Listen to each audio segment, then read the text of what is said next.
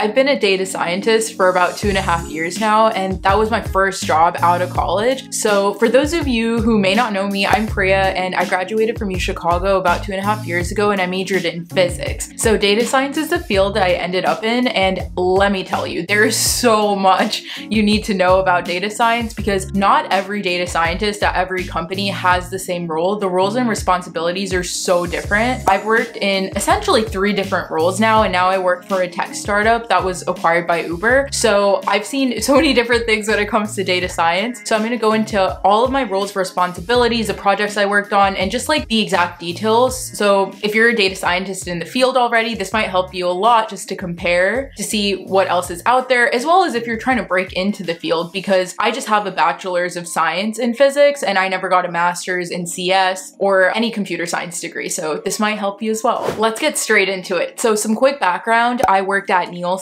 Nielsen is a very large data company. They have like over 500 or 600 data scientists, 40,000 employees worldwide. I was there for 2 years, and the last couple months I've been at Drizzly, which is a really cool tech startup that I am so excited to be a part of, and they're under the Uber umbrella. I essentially had 2 different roles at Nielsen, so I'm going to talk about everything there and all the projects I started from, because I kind of came from a background in physics where in astrophysics, computational astrophysics, I did have to learn a lot of Python. I took a class on Ruby, and we did work on some machine learning models, classifying between stars and galaxies, neural networks. So I did have some sort of background, but it wasn't entirely what I was taught in school. When I got my first job as a data scientist at Nielsen, my first 6 months, it was a lot of research. So because I had a physics background, it makes sense that they put me straight into a slightly research-driven analytical role. So I had to devise an algorithm to figure out when something got knocked over near the TV. Nielsen's a company that does TV ratings, and they essentially, in about 40,000 homes, install a meter in the homes to monitor what they're watching, and that helps create the TV ratings. And that meter is really important to us. Data quality is important. We need to make sure we're catching everything, and sometimes the meter gets knocked over. We need to know that, even though we're all the way back in the offices. So that's an algorithm I worked on where we actually did have accelerometer data, the XYZ axis of the meter, and that data was in our storage, but we never really used it. So my role was to kind of create a plan around how to actually create that algorithm, utilize it, deploy it. So that was my first role, and something very similar with another algorithm to try to fix the meter. So I worked on those 2 things, and it was a lot of Python and a lot of like testing. So I'd have to knock the meter over, calculate the angle in the back end, and I had a Python algorithm that I wrote that would calculate everything the way I wanted to. It pulled everything from the right tables once they were updated at I think 3 or 6 a.m. every day. And it was very interesting work. Like I really like data science where there's an application that is widely used. Like this is important, and this was going to be in all 40,000 Nielsen panel homes. It felt like a great amount of responsibility for my first job, and everything worked out. It got deployed into production, but it was mostly just Python, I would say, and Jupyter notebooks. Very like slight SQL. Of course, you need to know SQL to pull data from all of the production tables in any company. Going into the next 6 months at Nielsen, I worked for the big data team. So they work with a massive neural network, and they're in charge of keeping that in production. And they also work with Comcast and other providers like Comcast, and that's called working with return path data. So this team was actually entirely on Databricks. Databricks is this awesome platform where it's essentially like a Jupyter notebook, but much faster because the underlying infrastructure is Spark. So you would code in PySpark, or you could just code in Python. They're essentially like almost the same thing. It's like a different syntax, like slightly, but that team worked on Databricks and pulled everything in through AWS servers. So it was more efficient, very streamlined, and it's really interesting in large companies. Different teams have different tech stacks. Like maybe that was just at Nielsen because it was such a large company with like dozens and dozens of data science teams. But that was a great opportunity because I got to work with creating an automated dashboard on Databricks for Comcast, because we had a couple of monthly reports that we sent them where we had to compare their data to our internal data to make sure everything lined up, to make sure their data quality is top notch. And they were essentially our clients. So people were running monthly reports, but it was actually very manual. So I worked on automating all of that. So that was all, again, Python and PySpark using Databricks. And I automated that dashboard. That took about like, I'd say a month and a half. My next project was creating a pipeline to diagnose issues in the Comcast data, because sometimes there's so much data and we don't have time to like manually look through it or just SQL through it. So it was a machine learning pipeline using a gradient boosting algorithm just to diagnose diagnose and pinpoint issues in the data pretty quickly. If there were any issues in the data, it would point at the right feature or the right column where the issue was occurring, so I could dig into that instead of kind of digging into everything to find out what the discrepancy is. So that was really fun, and that was my first machine learning style work that I did at Nielsen outside of computational astrophysics in college. So that was really interesting, and like you can actually get a lot done using just the basic models. And of course, understanding the underlying math or how like the random forest trees work and what the difference between random forest and gradient boosting is and how they work in the back end is really important, just so you know what models you should even test with. But you don't need to have the most complicated model ever for a lot of business problems. Like that's what I've noticed my last 2.5 years. It does not need to be complicated. It needs to be statistically sound, and it needs to answer your question in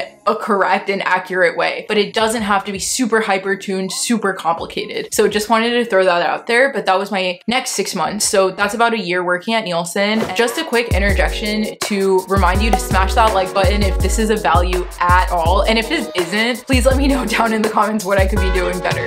Thanks so much. The next year at Nielsen was essentially like still being a data scientist, and then I got promoted to senior data scientist back on the first team I talked about, where we worked with the algorithms for the actual meter hardware equipment. This is where I had more of like a stronger role because I wanted to go back to that team full time and stay there at Nielsen because I really enjoyed the work and the research, and I saw so much potential. And those projects, there was one which was essentially a market test. So this is where experimental design comes in, where a senior data scientist designed an experiment using 2 different meters, our old one and the new one. And we tested it out in some markets and held other markets out. So it was essentially an A/B test. We wanted to prove statistically that our newer meter model worked better than the other meter model. And we needed to get those statistically sound numbers before we can actually deploy this meter to all markets, because it's very expensive doing things like that. There are a lot of resources dedicated to that. So that was one thing I worked on. That was mainly in Python and a lot of SQL. And this was a ridiculous amount of just writing Python scripts and querying data to make sure all of the data quality was intact. And there's so many different sections of the organization where the data lived. So there was a lot of data engineering involved. I just connected to everything on dbeaver or DB Visualizer. And that's how I could kind of like visualize all of the data and see what I was even looking at and get data locations. But it was a lot of just talking to different people to figure out where the data was. And this might not be an issue at smaller companies. That's what I did for a lot of it, as well as just automating a lot of Python scripts. And I just coded everything out in Jupyter and Spider, which are 2 IDs I really like. But now I use Atom. Then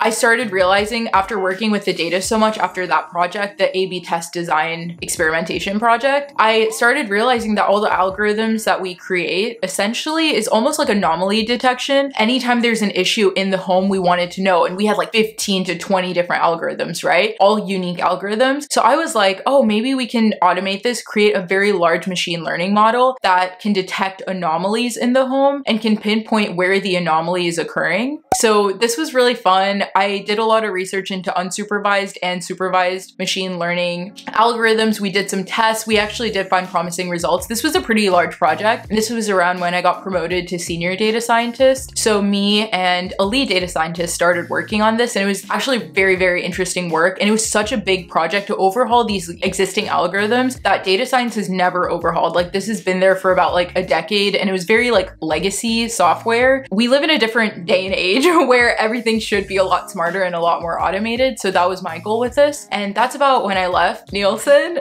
and that's the larger project that we ended on. That role was all Python and a lot of data engineering, as well as researching different machine learning models, unsupervised and supervised. I think the most promising at the time was principal component analysis, PCA, which is, it works for everything. It's such a great model. And then of course, lots of testing on gradient boosting algorithms, random forest, and then like, you know, the hype ones like XGBoost. Moving on to my role at the new company, the tech startup, it's been absolutely amazing so far. Tech stack is really, really good. Things weren't really sporadic. Different orgs don't own different parts of the data. Like data science owns everything, and we have the ability to edit all of it, like all of the production tables and reporting tables and everything. So that's what I really wanted, and that's half the reason I moved companies. I think the pay was more than fair also, but I joined as a data scientist, and And so far I've been here about like 2.5, 3 months. And what I realized, biggest things with the projects I've worked on, again, like I said, the most complicated machine learning model isn't always like the best use of time and resources. Sometimes if you could get to the answer like 90% of the way, you would want to do that. Overspending an extra like 2-3 months hyper tuning something really complicated and building a custom model that you might not need in all cases. Of course, we have a lot of custom model building in the company, but only for things where we want to have that as a product within the company and not just like a couple of one-time analyses. So what I realized is that it's really important to figure out what your time constraints are, especially at a startup where there are only like, 5-6 data scientists. But I worked on a forecasting model, so that was a lot of time series machine learning. The tech stack is really great and it's on Databricks, so that's something I was very familiar with. So there was a lot of time series modeling, research into different time series methodologies